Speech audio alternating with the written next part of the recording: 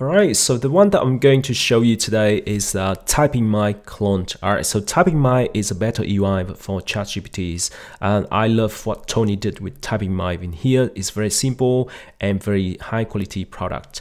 But if you are someone like me, you want to build your own stuff, then welcome on board. Alright, so because I'm going to show you how to create your own ChatGPT UI.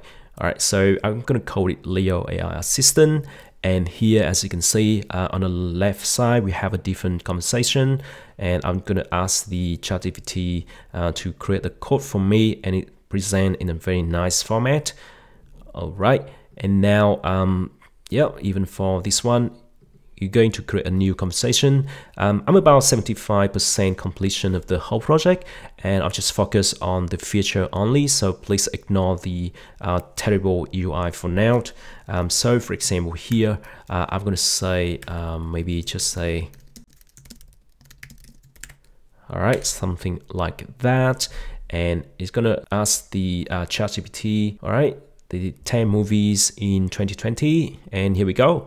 And at the same time, it just create a new conversation on the left hand side, which would automatically generate the title for this conversation. All right, that seems to be good. And next I'm going to ask is like,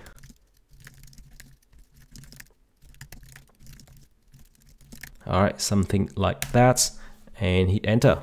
Alright, so basically I'll just ask GPT present this data in a tabular format along with the movie's director name, and put it in the order number, and let's see what we come up with.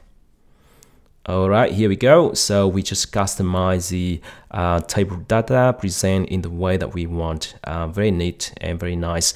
Okay, so the other thing is that you can even ask is maybe something like please create, let's just say a React app for to-do app.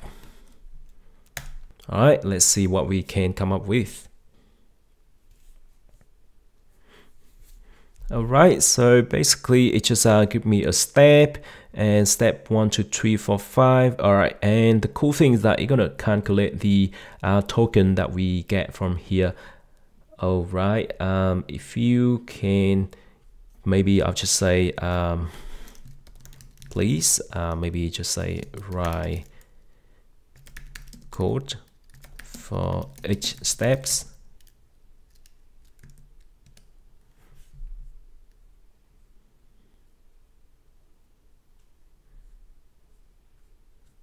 Alright, here we go. It's beautiful, and it's very detailed with the step 1, create a new React app, and run this command, and then just create another code block.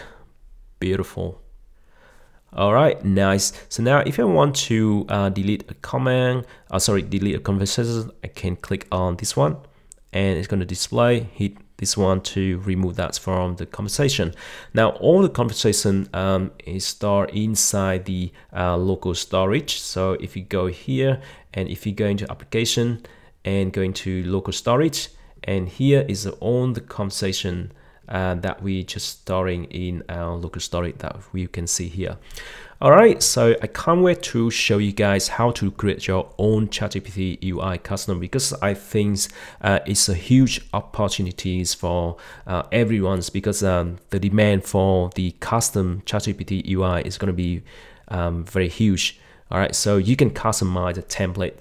Especially the ChatGPT plugin is coming soon in next month, I believe. So it's the huge opportunities for all the developers. All right, I can't wait to see you then. Bye for now.